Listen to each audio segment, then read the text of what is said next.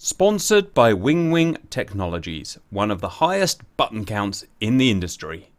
Hello valued viewers, I hope you're all doing very well. It's the 12th of May 2022. A very cool little mod is going to be released for DCS soon by a chap called Red Code. It is a mod to make the Flaming Cliffs 3 aircraft cockpits clickable, or at least semi-clickable. It's not released at the time of making this video, but it will be in 2 or 3 days. So first, to install, you will need to go to the Red Code Discord channel. I will have a link for that in this video description. I'm going to go on it here, ping. There will be a room within that Discord for downloads. It's not there at the moment, obviously, because it's not available, but it will be soon. Go in there, download the file. Once the file is downloaded, go to your downloads, click on the file, copy this file here within the zip file, go to your C drive, users, your user, saved games, DCS or DCS Open Beta, mods, if you don't have that folder, make it, tech, if you don't have that folder, make it, and paste. That's how easy it is to install. Run the game. Once in the main menu, you can check it's been installed because it will say down here. Next, main options. Special. Scroll down to the mod. Choose here which Flaming Cliffs 3 aircraft you want to apply it to. All of these are included. Next, let's go and fly the plane. So we are in a multiplayer server now. We've got myself, Grump, Simba, Violet, and Arnie. Say hello, guys. Hello, guys. Hello there. Hello, guys. First thing to mention is that this mod does not appear to break the integrity check, so we can use this on various multiplayer servers. Right, I'm going to choose a random plane. How about F15? I'm going to go in because I know it. I love these FC3 planes, by the way. I know they're a bit old and a bit dated, but I still think they're some of the best planes in DCS for pure playability and having fun. I think they're absolutely brilliant, and so this modernizes them a bit. So if you remember, in an FC3 plane, valued viewers, you would go to adjust controls and you would have all these different controls. This is how you controlled the plane. So where you would normally press buttons on the cockpit, instead you would have to bind keyboard and or joystick commands to them. There was no clickability at all. Well, now most or all of those commands have been turned into clickable features in the 3D cockpit. First thing, make sure you've got this yellow cross enabled for the cursor. If you don't, press left, alt and Charlie and it will come on. Now we can start clicking stuff. Everything is not clickable because everything is not modeled in these FC3 planes. Only the functions that are modeled in the FC3 planes are clickable. So let's just start having a look around. HUD brightness rheostat. Ping, you can see the HUD. Now note that the knob doesn't move. The knob or the switch itself will only move if that 3D artifact moved in the original plane.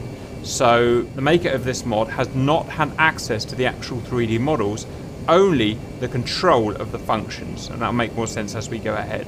So next, why don't we look at navigation mode. We've got a switch here. We can change between different navigation modes. Let me show you on the HUD. You can see we're changing between different navigation modes. Note the switch will not move because the switch did not move in the original plane. HSI, we can change between waypoints or airports or whatever selected, just like how the original FC3 plane worked. And that will change between our different options and we can see them up on the HUD as well. Parking brake will work. Again, the 3D model doesn't move because it didn't in the original aircraft, but it does function. Push to jettison does function. Again, the 3D model doesn't move because it didn't, for the same reason. We've got jettison. And moving down here, we've got our cast channels. These switches did move in the original model, so he does have the ability to move them. That one doesn't. So what I'm saying is, if you see the green cursor go green over a function, it will work, but the 3D model may not necessarily correspond. Some will, some won't. But if the cursor goes green, it will do that function. What else have we got? Radar commands. I can't show you because we're on the ground, but radar commands all function. Again, the knob will not move in 3D, but we can change the range, we can change the scan elevation, we can change other stuff here regards the radar. What else have we got? We've got some countermeasures. Again, no 3D movement of the knob, but countermeasures will actually work. Allegedly, your landing and taxi lights will work too. There we go. Fired a flare. We can open the canopies. Change the mirrors. Where are the lights, Grump? On F15? Can you remember? Left side of your front panel. Yep. But the lights we can change. They do work. Again, not modelled in 3D here. Refueling. This one is modelled in 3D. Tanks there. And so on. Got a barometric altimeter. We can change the pressure here with the mouse scroll wheel. What else have we got, guys? Should we try the ejection handle? Where is the ejection handle? Is it here? Oh, there we go.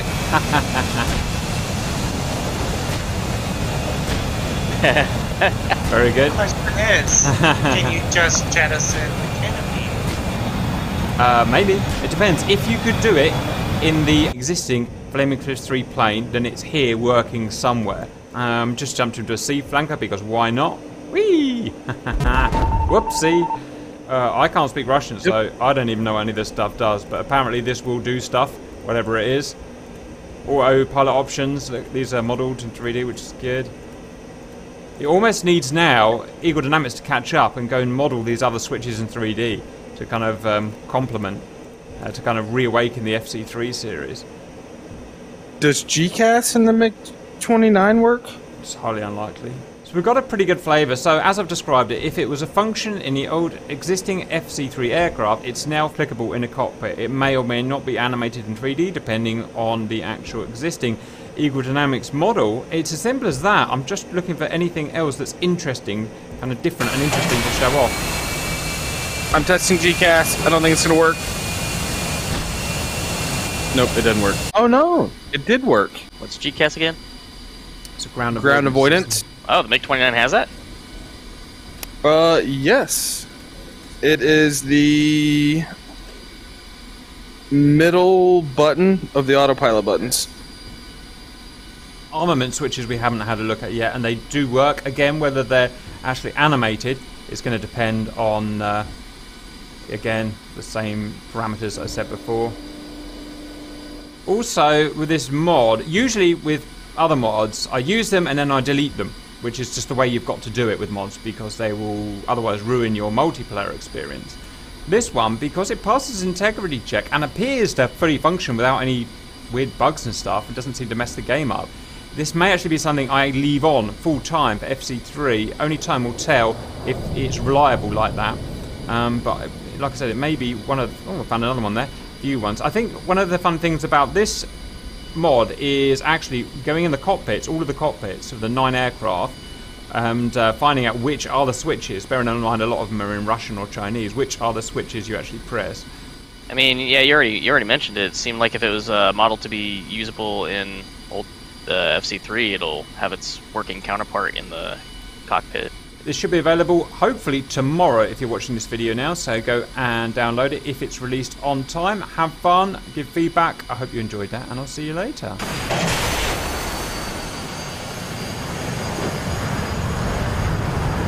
The main Grim Reapers videos are now being split between this YouTube channel and the Grim Reapers 2 YouTube channel. So if you want to see all of the Grim Reapers videos, please consider subscribing to both channels. And thank you for watching.